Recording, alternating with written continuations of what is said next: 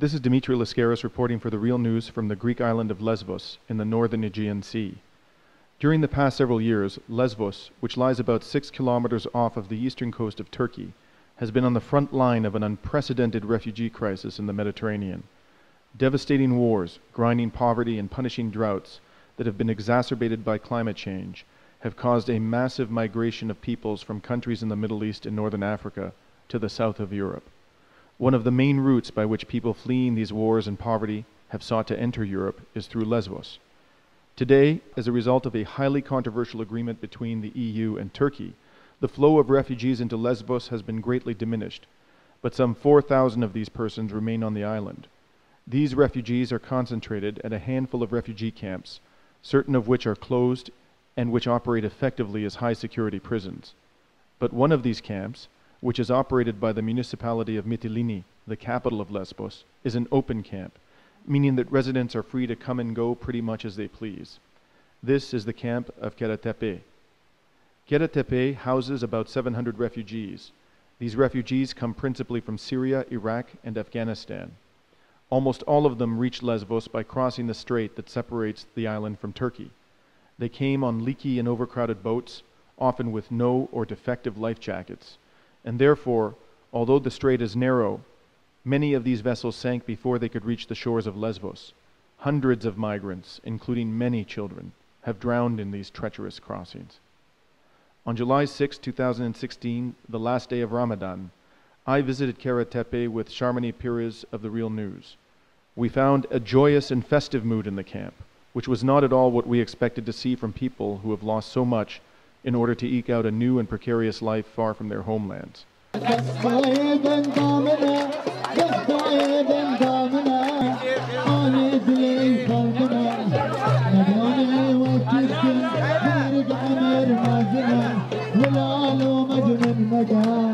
After speaking to some of the refugees at Karatepe, however, we learned of the dangers to which they were exposed and the suffering that they have endured in order to win a chance at a dignified life. This is Dimitri Lascaris for the Real News. I'm at the Karatepe refugee camp in Lesvos, Greece. And here with me this evening is a young lady by the name of Tatwa of Syrian origin who has come to Greece from Pakistan. Thank you very much for talking to us this evening. You're welcome. So why don't you just explain to us how you ended up coming from Pakistan to Greece? From Pakistan, I went to Turkey. I stayed in Turkey 1 year. Even I was trying in this 1 year to come to Lesvos, to Greece. The smugglers, twice they took our money and they just disappeared. These were smugglers in Turkey? Yes, in Turkey. But at the third time, there was a smuggler who is like Syrian, like he was from almost the same village or like this. So he helped us and he just sent us here. And how much money did the smugglers, the first two times when they didn't bring you across, how much money did they take from you? The first time it was almost $5,000. And the second time it was like we gave him things like our things that like gold, like things that mobiles, laptop like this.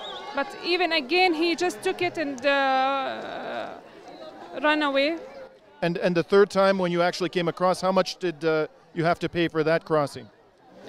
The third time when I came here, he took almost, it was $2,000 like this. And you came across in a small boat? Yes, it was in a small boat. There was around 50 to 55 people in the boat, and we came by sea. And the boat made it all the way across? It didn't sink at any point? It was no. And did you travel with family members? And if so, what family members were in the boat with you? Yes, my mother was with me and two sisters. And they all made it here safely? Are they here in the refugee camp with you? Alhamdulillah, yes. And so now you've been here for how long? Now here it's 3 months and a half. And how have you found the living conditions here at Karatepe? I appreciate whatever they are doing for us, and really whatever they are doing, it's too much. We could find a life.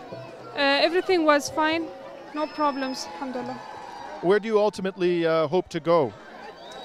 Wherever that we can find a peace life, that's it. And why did you leave Pakistan? For Syrian people, it was problems. Like even they were asking about Syrian people that why are we living there, for what purpose? So we left. Well, I wish you the best of luck in your new life. Thank you for speaking. Thank you so much. I'm here this evening with a gentleman by the name of Hussam, who I understand has come from Iraq. Thank you very much for speaking to us. And so why don't you just take a moment to explain to us how you ended up coming from Iraq to Lesbos? Why or how? How? How? Well, from Iraq, I traveled to north of Iraq, Erbil, the name of the city. I took a visa to Turkey, Istanbul, and for Istanbul I stayed for 2 days in the hotel. And then the guy who got us here brought us to some point in Abraham, in the jungle, in the forest, and we stayed until the second day evening. I mean 3 a.m. 3 a.m. So when it's dark, no police on the sea. So we go and no one sees us. So we were in the forest for 2 days, and then we launched to Greece at 3 a.m. and we arrived at the beach of Greece at 6:30 a.m. And there was a helicopter recording us, and a Greece emergency as well. They helped us, and we had 2 pregnant females in the boat, and plus 35 people. And I was the only guy who didn't have a safety suit, and I don't know how to swim as well. And did you have to pay in order to come across on the boat? Did you have to pay anybody? The guy who drives the boat doesn't have to pay anything because he drives, but the rest have to pay. For me, I paid $1,000. And the boat made it safely across. There was no sinking.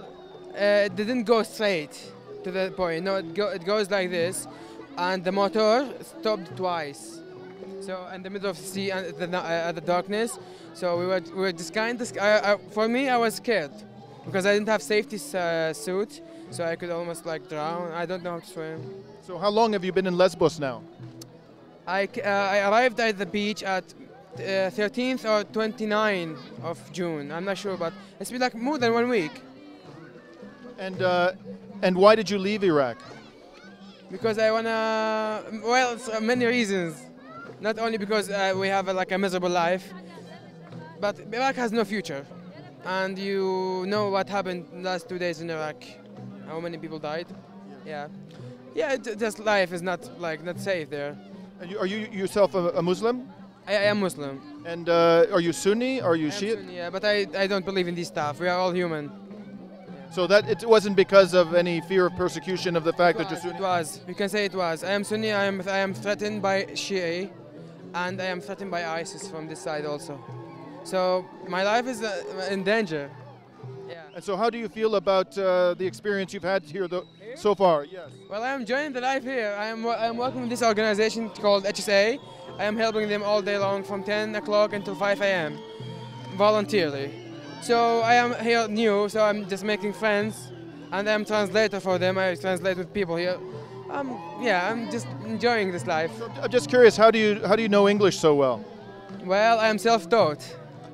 I didn't finish school as well, because I told you I didn't even finish high school. I had first grade, and I left it. But when I was 13, I used to talk properly English. Yeah. Well, thank you very much for talking to us, and we wish you the best in your future endeavors. Thank you, sir. And this is Dimitri Lascaris for The Real News.